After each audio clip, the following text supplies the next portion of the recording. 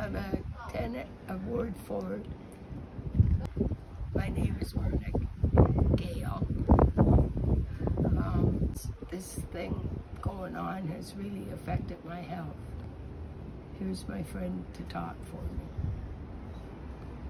Okay. Hello, city councilors and staff. I am one of Myrna Gale's supports, and I am also a member of the ACORN East End chapter.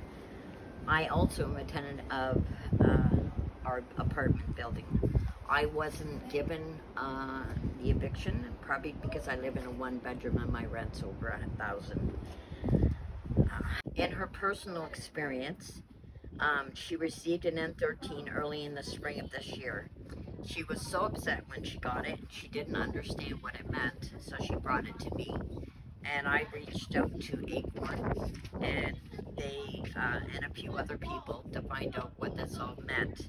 And they kind of told us that we could, get help with it, that she didn't have to move.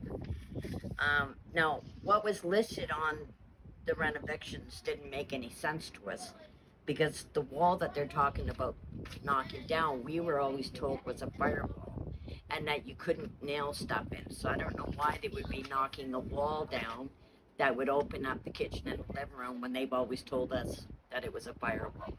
Her kitchen cupboards were replaced a couple of years ago, and her apartment's in pretty good condition. The tiles are old, but they're in good condition. We took pictures because the apartment really was very well maintained by her and her husband. Her grandson moved in. She lost her daughter and her husband within 4 months last year, and her grandson moved in to support her during that time. And when she got this, we went to also the advocate at the Indian Center and got her an advocate because they approached her and offered her a one-bedroom apartment for almost $500 more rent than what she paid, which she can't afford. She's a pensioner. She hasn't got that kind of money. And also it would leave her grandson out on the street, and all her supports that she has based in there for, like, to help her for when she gets older. Now, before the renovations, her health was pretty good. She's a pretty spunky little lady. Since all this has started, she's had trouble with walking. Her stress level is out. Her blood pressure's been up. Like, it really has affected her health because she's worried about if they're going to move her. Where is she going to go? And how is she going to pay rent? She's not going to be able to. She did refuse the one-bedroom apartment, and to stop them from approaching her because she was getting stressed out, we got the advocate. So now they can't talk to her unless they talk to the advocate or her lawyer, because ACORN got her a lawyer that's covered by the defense fund. They're going after people that are disabled, that are sick, who can't go out and fight, who can't go out on marches. I just don't understand how, people that have worked all their life have to go through this. And I mean, the minor issues, they can repair.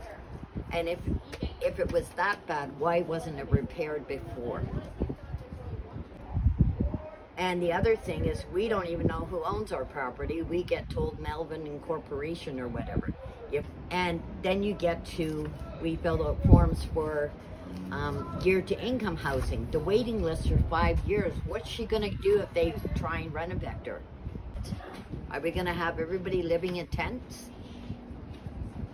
Something needs to be done about keeping the rents lowered for people that are, not rich. I'm all for, working with whoever I'm run now.